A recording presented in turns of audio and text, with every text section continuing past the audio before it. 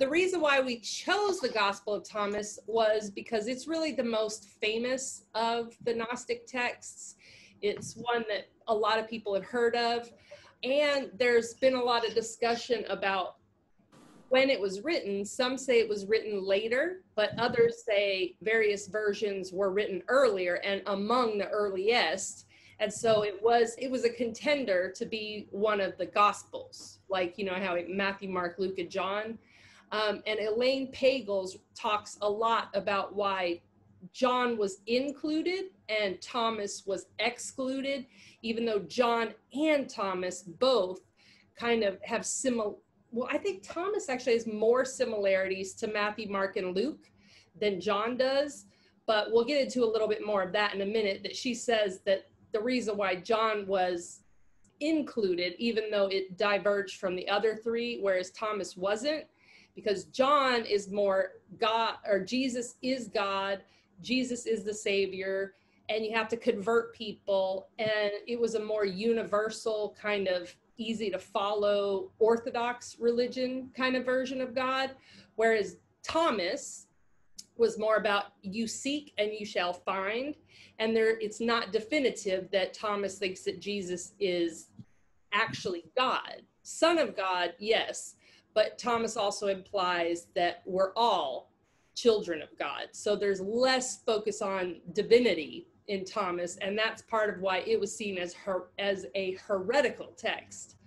But it does have a lot of similar sayings as the three Gospels, but then it has some other stuff thrown in there that you read it and you go, what? But yeah. It's interesting. Well, I just like it because I really find the figure of Thomas compelling, even as described in John. And I realize it's rather audacious for me to say that I disagree with Elaine Pagels, particularly after you gave her little description there. But I do about certain points of what she said that are critical of Thomas, not so much about the dispute between John and Thomas, but I think people are far more critical of Thomas than they need be, because, you know, even Elaine Pagels focuses on this part about, he says, oh, I doubt, let me touch the wounds. So if you read the gospel, when he first appeared to the disciples, they said, we don't believe you. Let us see your wounds. I mean, everybody forgets that happened. Secondly, because he did that, so that you know about, because at the end of the Gospel of John, the last thing in John is this whole scene with Thomas. And then he says, my Lord and my God, which is the most clear Christological statement of anybody in any, at least Orthodox gospel, of Jesus being God and man.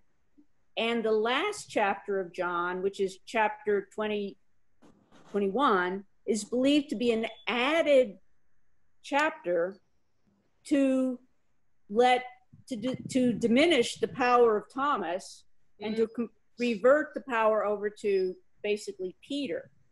But I think Thomas is more like us, like, okay, let's see it, let's do it, but he also is the greatest witness for us. So that's all my disagreement is. I think she blasted Thomas way too much as a caricature, when I think that would be an academic who doesn't know how us ordinary people who, sorry, Leslie, didn't mean it that way. Ordinary people who live on the, I'm an academic too, but you know what I mean. Thomas is an interesting character. So anyway.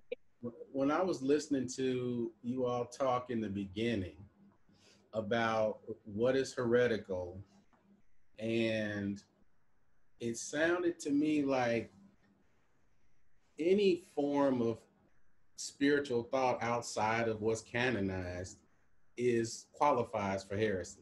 Yeah. And what's so interesting about that is that there's intelligence that's written into the DNA of creation. Wisdom. Yeah.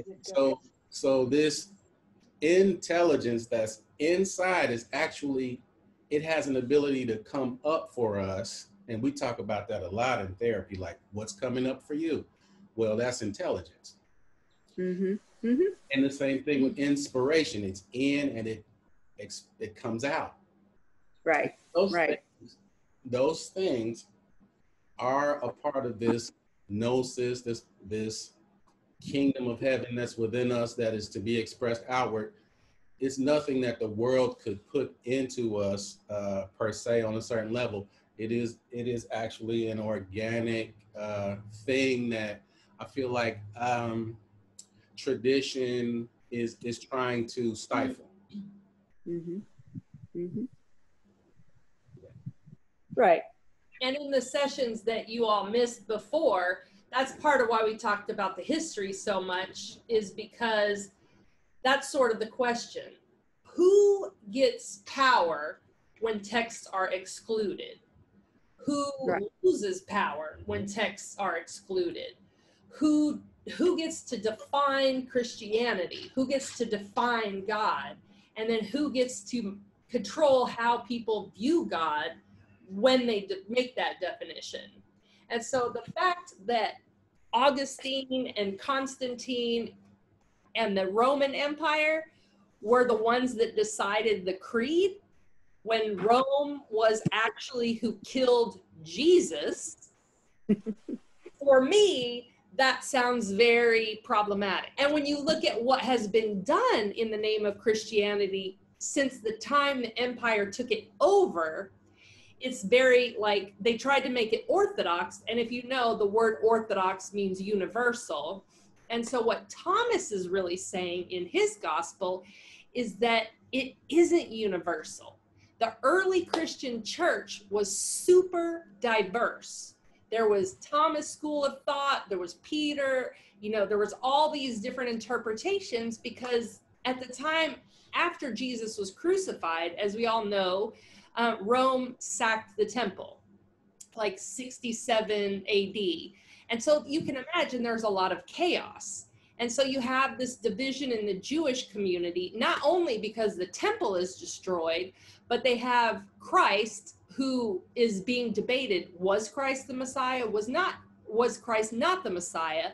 And in their terms, Messiah meant king. And so the fact that Jesus was executed on the cross, it really confused people even more. Because if Jesus was supposed to be the king and save them from oppression, why did God let him be killed? And so that set confusion, and that also added to the diversity of ideas. And Can I just, sorry. I want to go with what Thaddeus said, because if you go to verse 5 of Thomas, hi, Millie. It says, Yeshua said, recognize what is in front of you, and what is hidden from you will be revealed. There is nothing hidden that will not be revealed, which is kind of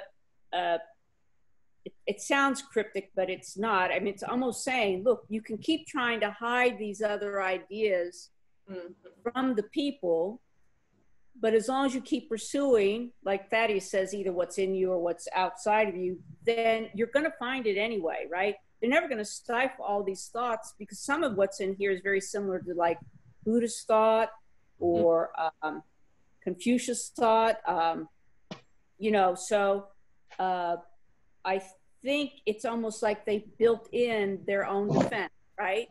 Yeah. You're trying to say your school's right, or I don't want you to see that, because if you saw that, right, then you might change your mind. And we have a lot of that censorship going on even now, both politically in what's always going on, right? Right. And then this part in verse 3 says, I'm going to the middle of verse 3, the kingdom is inside you and it is outside you. When you know yourself, then you will be known, and you will know that you are the child of the living Father. But if you do not know yourself, you will live in vain, and you will be vanity, right? So that's very similar to that notion of God within, God without. St. Francis of Assisi has this whole prayer. God is in front of me, and beside me, he's in me, he's up top of me, So and that's a traditional Celtic prayer also. Yeah. Oh, my version says poverty rather than vanity. Oh, okay. So does mine. It does. Sorry. What version do you have, Leslie? I have the scholar's version. Okay, I think I do too, because I have the Nag Hammadi. This is the Jesus Seminar version. Oh, okay.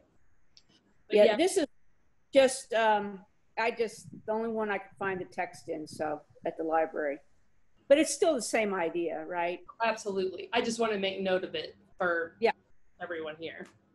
Well, I also noticed that it looks like this was actually in Coptic, which is, according to my book, it says Coptic was the common language of Egypt during the Christian period, which is a translation of the original, which was probably written in Greek, it says.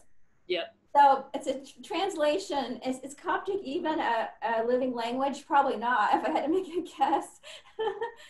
Well, they do still have Coptic Christians in Egypt. Yes, it's one of the branches of Orthodoxy. There's like Eastern Orthodoxy, Coptic Christianity. Okay. So I this thought that was interesting. Hammadi, they have both the translated Coptic and they have the Greek Gospel of Thomas. So if you have this book, you can actually compare. And it looks like the Greek Gospel of Thomas, which starts for you, Jill, on page 154. It is, it only has 39 sayings instead of 114. And so I think what happened is that more of the Greek version was destroyed over the years. And when and I could be wrong about this, I could be misremembering, but I believe it's because the Coptic was found later. It was found in a more full version because it was hidden so well. So that's my explanation that I recall about why it's so much longer. But there's you can tell that it's the same thing because they have a lot of similarities. It's just not as full as the Coptic version. I wanted to start this part of the discussion for those of you who read it. I want you to tell me what hit you as like, oh, I like that, and what kind of hit you as, what now? Because there's some stuff that's similar to the Bible, like I said, of the chosen canon, but then there's other parts that really make you go, Well, you get to something like 7, which is probably why I then went and got Elaine Fagel's book, but it says, Joshua said, fortunate is the lion eaten by a human, for a lion becomes human. Unfortunate is the human eaten by a lion, for a human becomes a lion. I guess it is you are what you eat, right? Sort of, yeah. Well, right? Jesus is depicted as the Lion of Judah. Mm-hmm. So if we're consuming this lion as humans, then what we're doing is we're becoming what we've eaten, like you say, right? Instead of physically being eaten up by an animal. So in this, they have a little footnote in this version, and it says, here the lion seems to symbolize what is passionate and bestial in human experience.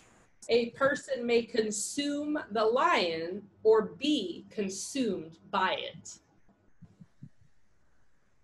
And in that case, it could be kind of, how the other gospels kind of talk about the spiritual versus the worldly. If you're consumed by worldly concerns or if you're consumed by spiritual concerns is kind of how I interpret it. Yeah, because the lion is a symbol of the king. Here, yeah, I kind of like that. Thaddeus is, yeah. Yes, that's the way I'm understanding that. Mm-hmm. Well, I don't know, because then the lion becomes human instead of the human becoming a lion. But anyway, yeah, so there are these, but then you get to what they consider verses or sections later. You have what's in the gospel. Once a sower went out and sowed a handful of seeds. Some fell on the road, some were eaten by birds, some by the thorns, some by whatever. Elaine Pagel says that some of this discrepancy may be because it says at the very beginning, I think, which is, these are the words of the secret. They were revealed by the living Jesus, and Thomas wrote them down. So Elaine Pagel speculates that there are secret words of Jesus that were only known by the disciples, and that for whatever reason, Thomas wrote some of them down, and then they speculate that some of these come from the same source that was being used. The Q source. Yes, the Q source. But there's a part of me that says even the ones that seem a little strange are not really strange. We sort of, I am the bread of life, eat me and whatever. We don't think twice about that. But if you really think about what he's saying, right? Become bread. Right, like who says that, right?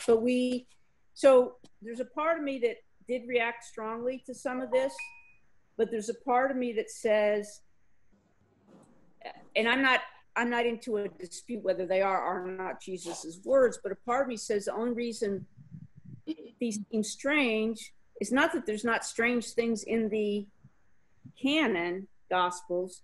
It's just we haven't heard it before. Right. And we haven't had it. Nobody's told us what it means, which I guess means I went out and looked for somebody to tell me what it means, which is bad, I guess. But you know, I needed to start somewhere. Mm-hmm. It's just fascinating to have these written down, you know. And, you know, Pagel makes this same point as you about, you know, it being unfamiliar to us. And that's what makes it strange, because she talks about just about how strange it is to think that someone died, was crucified, and rose from the dead 3 days later. I mean, there's strangeness in there. There's some strangeness in the parables. So she kind of says this very similar to what you just said too, Ellen. Right. There's one of the Gospels, at the time of Jesus' death, the earth opened up and the dead walked. I mean, it's in the Gospels that we read. We just sort of sanitize it, but you know. So I don't know. That was my initial impression each one of these we could study for quite some time. Well, I was just thinking about various things. First of all, it's amazing how what you get used to, you like. I mean, that's just, and that's kind of how we are with the Gospels and with the Bible in general. And it's really not a pleasant, comfortable book, you know, just not. It's just we've been conditioned to think it that way. I know what I was going to say, and that is that you know, Jesus certainly did have private teaching, as you don't throw a lot of stuff at the general public. And the geeks and nerds are a perfect example of, oh my gosh, if there were some people that knew what we were talking about in there, they'd throw us out of the church. That's why I started a church. That's just right. So you know. Yeah. But I mean, it's like, and there's things that I would talk about in Geeks and Nerds that I would not talk about in the general public. And one of the problems is that the general public, I hate to say this, but most people who go to churches have gotten stuck at about a fourth grade, Mother says fourth grade, understanding of the Bible and understanding of Christianity. And that's fine if you're in the fourth grade. It's not so fine if you're 50 or 60 years old. Mm-hmm. And I think that Jesus probably had to deal with that, and Paul had to deal with that. All of the apostles had to deal with this, you know, this fourth grade understanding of the Bible, fourth grade understanding of Christianity. But you've got other people that are moving farther along. And I think this goes back to the thing about diversity. You've got to have people at various stages. And you hope that they keep growing. So I hope that makes sense. When I listen to you talk about this fourth grade spiritual level, it sounds like where the Bible depicts the people as sheep. And then you hear folks being depicted as lion or able to achieve such. But in the number 10, where it says, I have cast a fire upon the world, and see, I'm guarding it until it blazes. That strikes me as this conversation that you can't have with the general public is the fire, and that this fire is actually going to be brought forth at a certain time. as part of the awakening, as part of Revelation, as part of the apocalypse. Mm-hmm.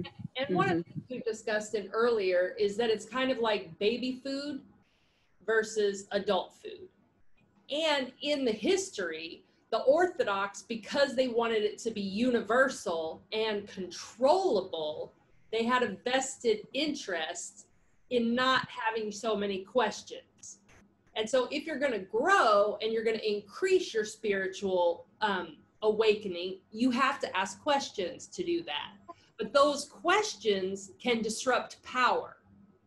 And so even in the church today, people are not encouraged to ask questions that seem heretical, because it's almost like if you pull the thread, it all falls apart.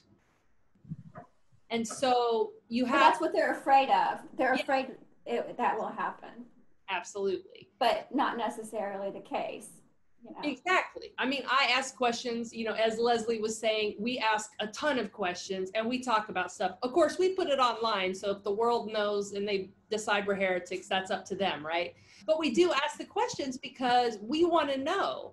And as he interpreted that one, that's why we decided to study Gnostics in the first place, is because we want to go to the higher level. Because what is just spoon-fed from the pulpit usually is pretty cut and dry, pretty much just, this is the way it is, peace. And Jesus, God is bigger than all of that. So how could we put such simplicity on such a complex entity as God? God is bigger than the universe, and you know, all of these things. There's no way for us to truly understand God because the concept of God is so much bigger. So why would some be excluded? You always go back to why. I mean, I always go back to why, and it sounds like y'all do too. Yeah, here's the interest. Oh, go ahead, Leslie. I was going to let you go ahead, but I was going to say another thing is that we've been conditioned to worry about disagreement. And the Jewish traditional way was to argue. Absolutely. And my mother, who's sitting over here, one time Ellen and I got into an argument in Sunday school. No. So what? We think, you know, and we don't always think the same thing. I don't think less of Ellen just because she argues with me. I think more of Ellen because she argues with me. And that is a concept that I think people in power don't want to be questioned and don't want to be argued with. And, you know, I'm sorry, I don't agree with Mom on everything. I don't agree with Ellen on everything. I don't agree with Jody on everything. But you got to think. You got to think. And a lot of times you have to argue with somebody else and with yourself before you, it's the only way you really learn. And the Jews understood that. Absolutely. Well, it's also I'm going to go to you and then go to the number 13, but it's also a regional thing. In New York, we argued everything to death, right? I mean, till the end, you know. But there are also a greater mix of cultures and ethnicities and things there. But there is sort of a Midwestern politeness that is also fostered by many of the political systems and stuff to keep it that way. So number 13, though, kind of goes along with this notion that I think you'll recognize these kind of people. So Joshua says to his disciples, "What am I like for you? To what would you compare me?" So Simon Peter, of course, always trying to impress Jesus, says, that was I added that. It's not in the Coptic. Peter trying to impress Jesus. "You are like a righteous angel." Then Matthew says, "You are like a wise philosopher." And Thomas says, "Master, my mouth could never utter what you are like." I like Thomas. And so then what Jesus says, which sort of conveys he likes Thomas, is, "I am no longer your master because you have drunk and become drunken from the same bubbling source from which I spring." Then he took Thomas aside and said 3 words to him. When Thomas returned to his companions, they questioned him, "What did Joshua say to you. Thomas said, if I told you even one of the things he said to me, you would pick up stones and throw them at me, and fire would come out of those stones and consume you. So in other words, it's going back with that notion of the different levels of understanding, and the different, that sometimes if we were to hear these things, like Leslie and you all have been saying, our response would not be to like it, but to resist it. And so there's a lot of this going on in this gospel, where there seems to be these sort of, even amongst the apostles, there were different levels of understanding and different levels of trying to relate to Jesus. Like, it seems to me the first three were trying to say the nicest, kindest things to Jesus, and Thomas, being a good old sort of, probably would have fit right in Geeks and Nerds, like, what am I going to tell you? You know who you are. Come on, right? That's what I kind of think. It's kind of cool. I think the first answers contain limits. Yeah. And Thomas was willing to say, you know what? I don't understand the limits of you. And that right there put him in a different category than everyone else, because how can we homogenize, you know, Jesus down to a philosopher or a teacher, or, you know, he's so many different things, just like we are. Right. Mm-hmm. You know, we can't be boiled down just to citizen, or, you know, family member, or male or female. female. Female. Yeah, it's a lot more to us. So there has to be much more to God. Well, it's interesting, the thing right under what you quoted, 14, then it says, Jesus said to them, if you fast, you will bring sin upon yourselves. And if you pray, you will be condemned.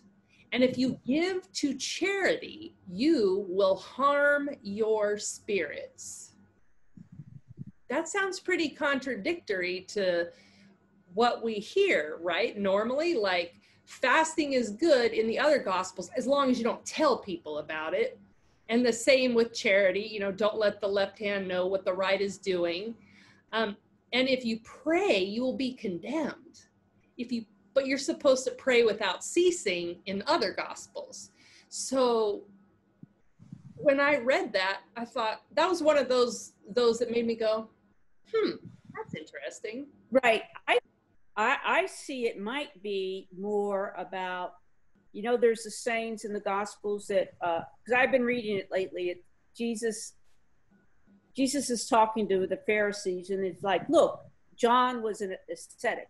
He didn't drink, he didn't dance, he lived out on the berries in the wild. You didn't like him. I come, I drink, I eat with whoever. You don't like me. It's kind of like, I'm wondering who the you is. Well, so I'm wondering, because the next thing is when you go into the land and walk through the countryside, it's they welcome you, eat, and whatever they offer. Remember the same saying, you go and they reject you, shake the dust. So I'm not sure if he's really saying fast or pray is wrong or good, or he's saying no matter what standards you set, somebody will say you're wrong. Right? Going along with that idea of this effort to homogenize Christianity, that we're always at risk of.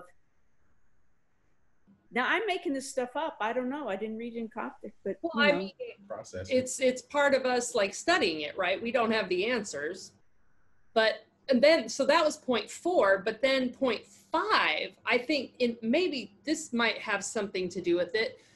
For what goes into your mouth will not defile you. Rather, it is what comes out of your mouth that will defile you.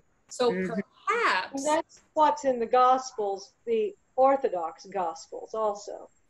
The power of the tongue. Like, yeah. No, so go ahead. No, that's in one of the... That's also in Matthew and Mark as well. And I have to look it up here, but you know, it's not what comes, it's what goes, it's not what goes into you. Food just passes through your body. It's what comes out that does the damage. It's what you say. That's what he was. That's. And it's like then in the Gospels they make it a statement against the Jewish food restrictions. Right. Right. Like what's symbol for one is not symbol for another, and Right, and you can't eat this and you can't eat that, or you will defile yourself, and it's kind of a. Yeah, see, that right there is making me feel like Jesus is saying, don't be legalistic about your faith. Like, right. Like withholding food from yourself is not going to deliver you. Prayer in and of itself is not going to deliver. Very good, yeah. Giving charity in and of itself is not going to deliver you.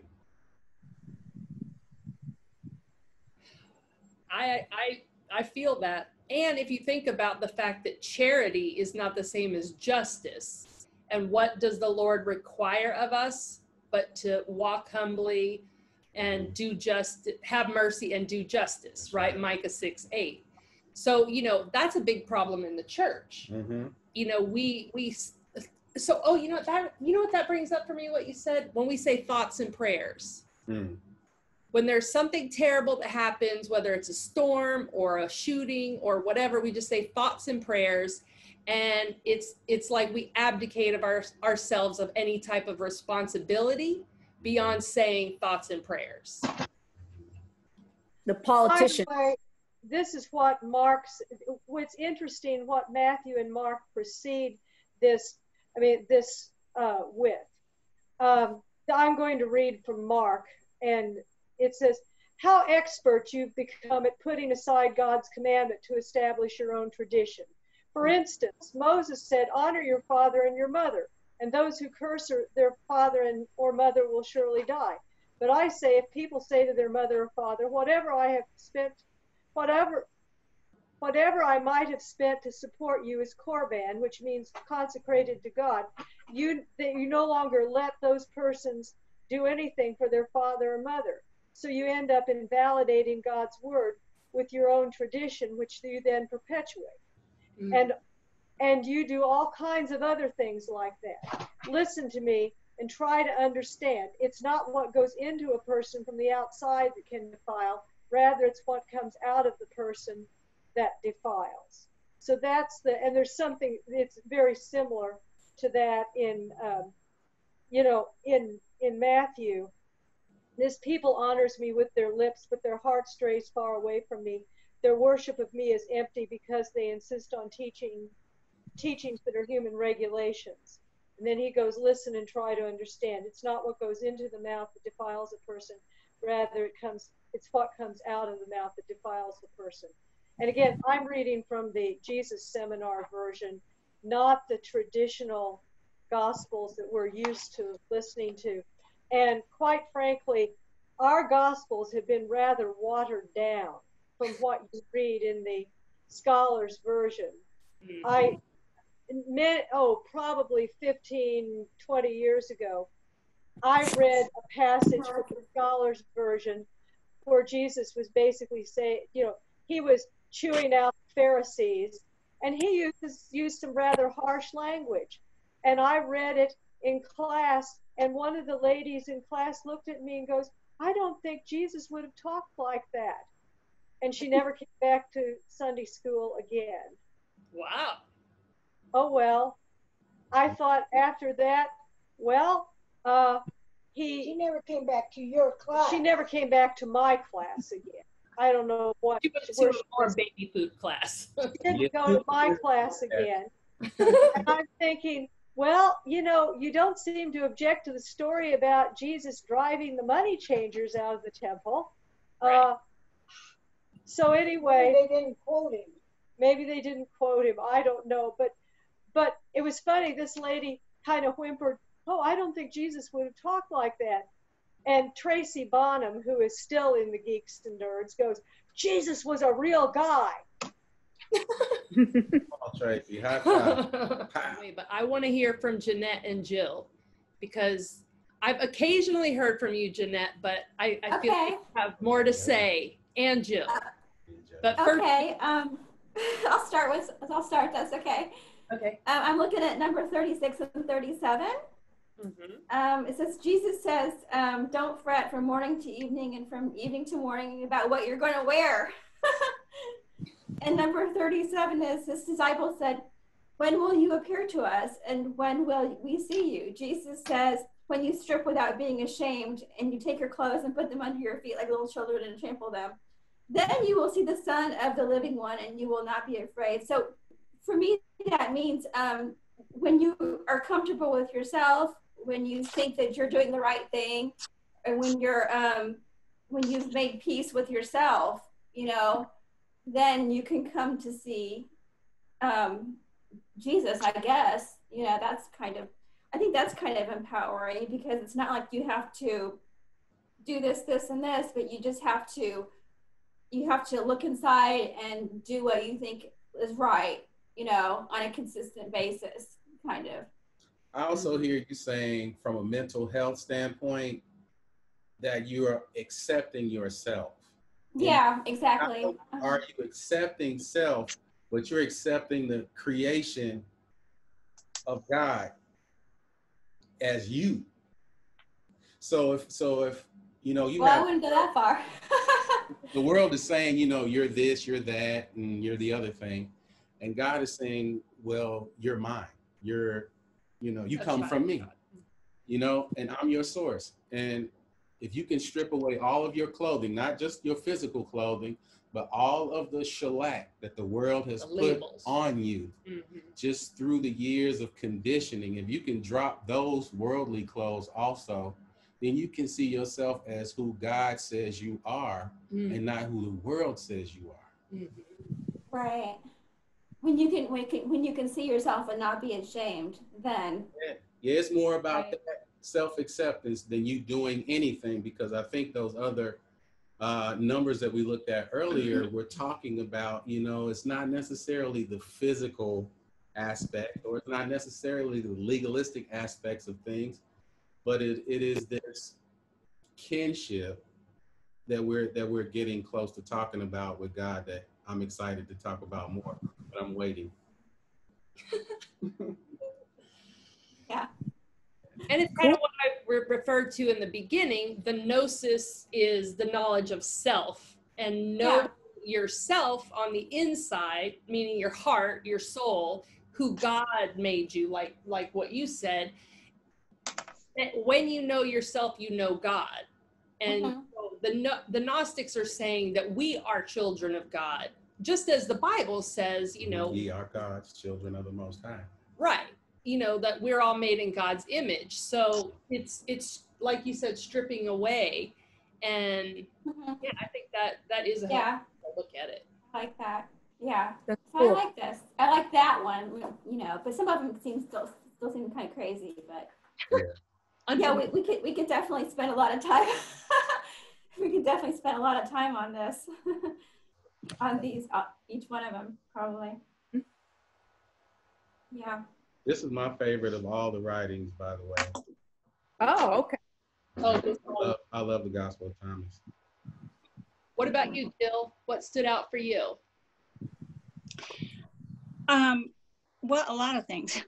So I think that I was kind of surprised at so many similarities with the other Gospels, you know, where he touches on, you know, the mustard seed and the Beatitudes and, you know, all those sort of things. So that was kind of a pleasant surprise, because I guess I didn't anticipate that getting into this particular Gospel. And then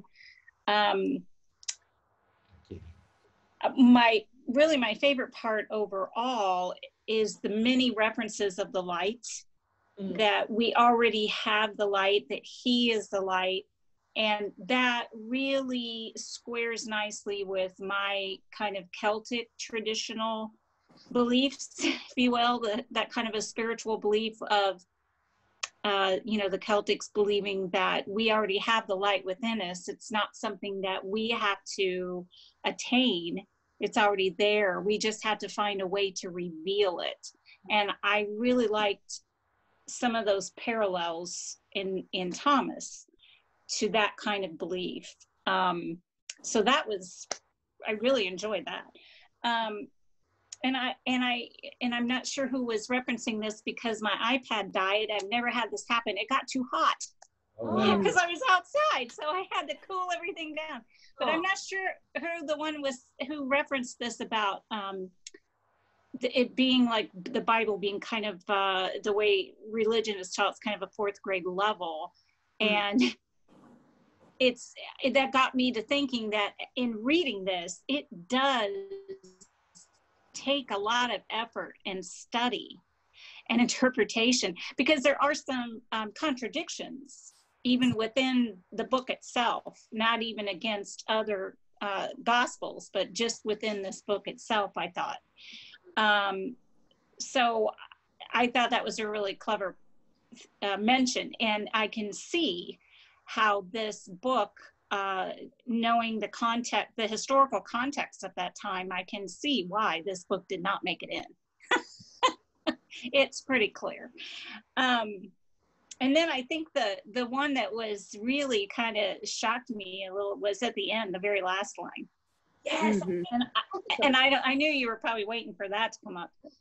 But for me, the way I understood that and interpreted that was, and I know there is a footnote about it in the book itself to kind of give you guidance, but before reading that footnote, what I looked at that was almost Jesus was already acknowledging sexism, at that point in time, and was kind of his way of acknowledging that.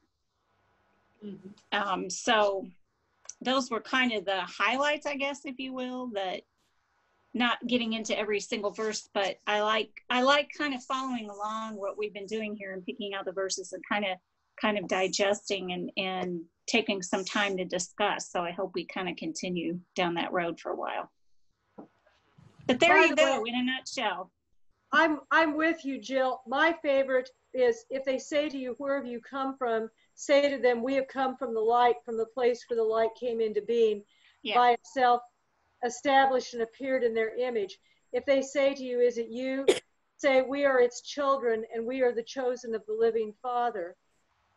And if they say to you, what is the evidence that your Father is in you? Say to them, it is motion and rest. That is so powerful when, and we've talked about this in Geeks and Nerds, when you realize you are a child of God, and God asked a lot of Jesus, and there's no reason why he cannot ask his daughters and sons here the same things. And that really blows the establishment away when we all realize we are all children of God. Mm-hmm. And that's really, that's the New Testament thinking. And this is, we are children of God. That's in the first letter of John also. Well, it's other places, but that's where the author of the first letter of John's first epistle gets really blatant about that. Mm-hmm. I agree with you, and I think that's partially why that concept appeals to me anyway, because it puts the power back into our hands and not in the hands of the church authority to deign it upon you that you are a child of God, or that you must accomplish all of these tasks and these feats and these. It takes away that structure. It takes away that power from them. That was so powerful. I almost want to say, amen, we're done. No, go ahead. What I put on that is freedom. Yeah. Gives us freedom. We were watching Elaine Pagel earlier, and she was talking about the original creation, the Adam, which was neither male nor female. And we see that language in scripture where God is neither male nor female. And that when that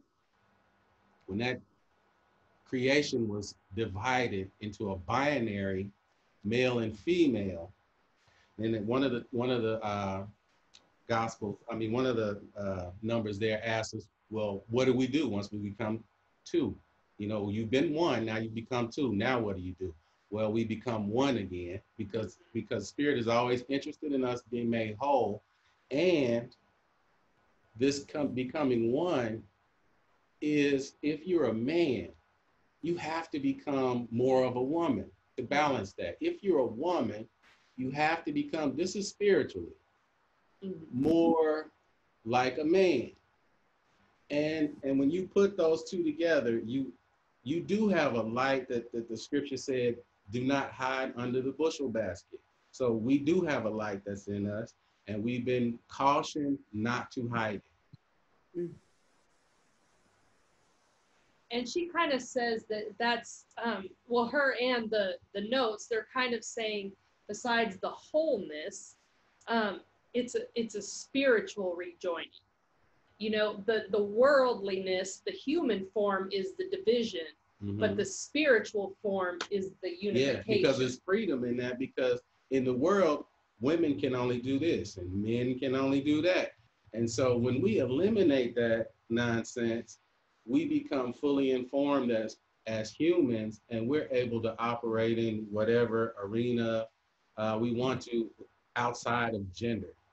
And so it seems like the world is always interested in creating more division, creating more layers and more descriptions, you know, to just, again, back to watering down the creation and the word. And that goes back to what Jeanette was saying when you picked that passage about being naked, and how we kind of tied to being naked of clothes is also being naked of labels. And so, you know, going to your core and like having your core be whole, like that's the spiritual journey. Like when you level up and you can see those things, it takes you to a higher spiritual level. So I could see how it all ties together in our understanding. We talk a lot about working from a place of rest, which sounds a lot like when Leslie talked about this motion and rest. So how can you be at rest and be in motion? Well, I mean, we know that an object will tend to travel in the same direction at the same velocity until it's impacted by something. Well, it could be just propelled through the universe. It may not be moving in and of itself, but the propulsion that's driving it is making it move. So is it moving or is it resting? And it's saying 106. I'm going to just read that real quick. Okay. That was deep. That was deep, Thad. Yeah, that was. So I get to talk like Gets this to be to real. In 106, speaking of one becoming two, in 106, Jesus said, when you make the two into one, you will become children of humanity. And when you say, mountain, move from here, it will move.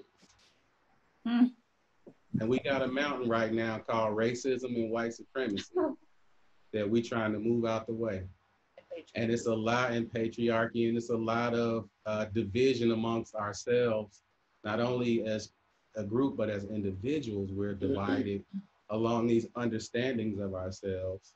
And once we come back to just balance, just using balance, then we can tell that mountain to get out of the way. What verse was that, Amy? 106, or 106, sorry. 106, okay. Oh, I see. Yes. Yes. And it's that's similar to the gospel, but it's from a different perspective. You know, it's, if you really believe, you can move the mountain, but this is a little different. Mm-hmm. It's when you eliminate the division from God and God's creation. When we eliminate our division from what is holy, that's when we have the power. And since that power lays within us, is what everybody's saying, in union with God, that's where the power comes from. Absolutely. And I hear that word holy is not just, No. I hear it as holy. W-H-O. Holy, right. Oh, yes. Holy. And my idea of holy is not that kind of thing. It's that moment. I almost feel that this conversation is holy. It's this moment of sacred, like I'm feeling very inspired by the conversation, right? You know, or that we're all exploring together and all these different ideas are coming together. So that's when I feel life is cool, you know, but okay. I love it too.